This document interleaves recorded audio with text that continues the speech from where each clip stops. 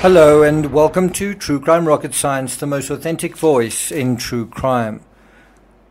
The Idaho murder weapon, has it been found? Well, right there at the top of the list at item number 1 is a solitary word: knife.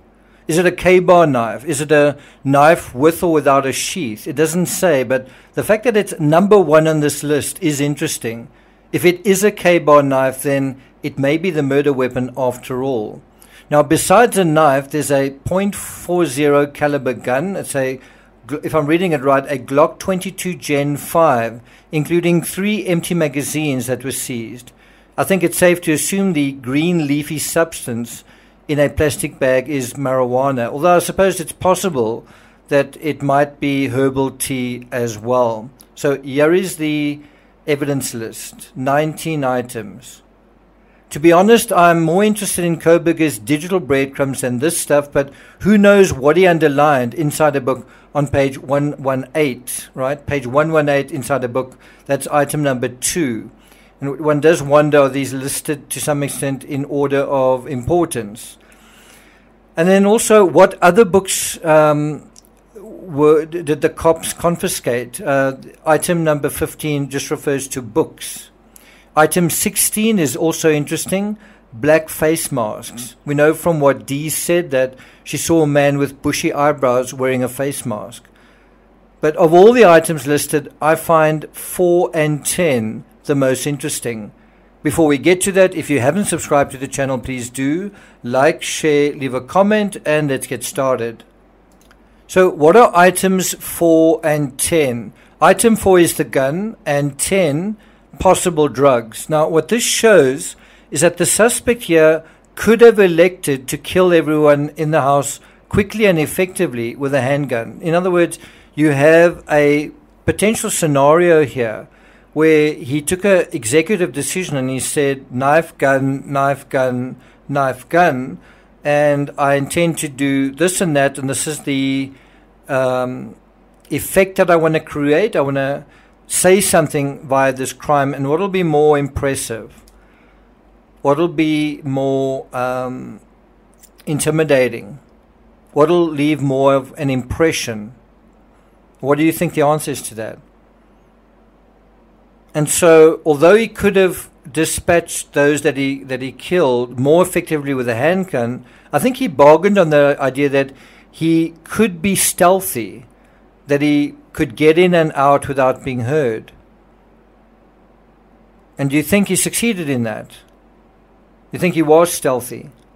For the most part, it appears that he failed, except that D and B, the survivors, even though they were there and inside the house, they didn't actually seem to know what was happening.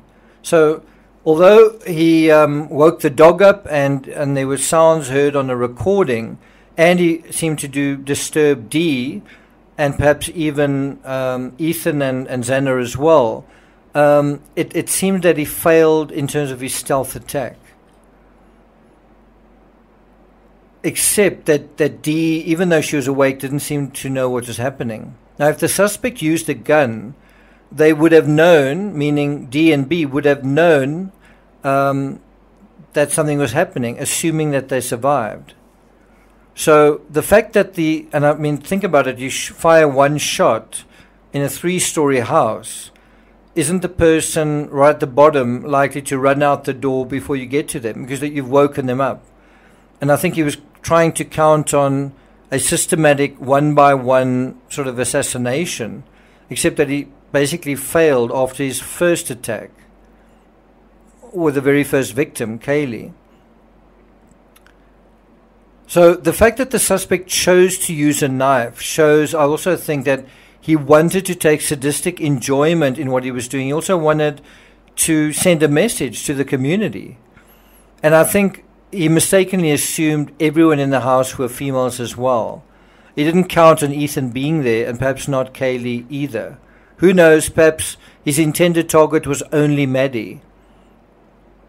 Perhaps he wanted to engage with only her in her bedroom, but then there was someone else there, and then things got out of hand. Now, it's not a surprise that Koberger was likely still using drugs at the time of the incident. In fact, it would be surprising if he wasn't.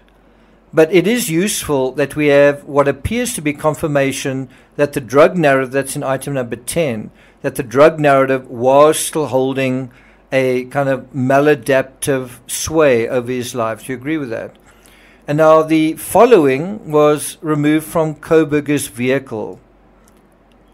Swabs, Ziploc bag with a pink zipper, plastic baggie with green zipper, dimes, nickels, pennies, gloves, receipts, car insurance card, car registration, hiking boots, comfort in room key holder, and stay information. By the way, in the Chris Watts case, they also found boots in his vehicle.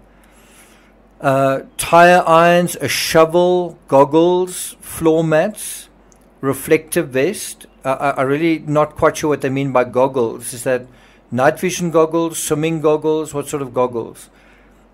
Used water bottles, a wrench, door panel, seat cushions, headrest, seat belt, visor, fiber. I'm not quite sure what that refers to. Fibers, I guess. Maybe it was hoovered up. A brake pedal, gas pedal, phone charger, a band-aid. One wonders what that's about. Wrappers, maps, documents, seat belt, boot. So the fact that seats, visors, a door panel, right, that's part of the body of the vehicle, brake and gas pedals, headrest, and the seatbelt were removed, suggests, I think, that the cops tore the Elantra apart in search of evidence. Do you agree with that? So what do you think? Do you think they found the actual murder weapon here? Do you think Koberger was lazy or clumsy? Do you think they actually found the murder weapon here? Personally, I doubt it. Personally, I would imagine he wouldn't be that stupid.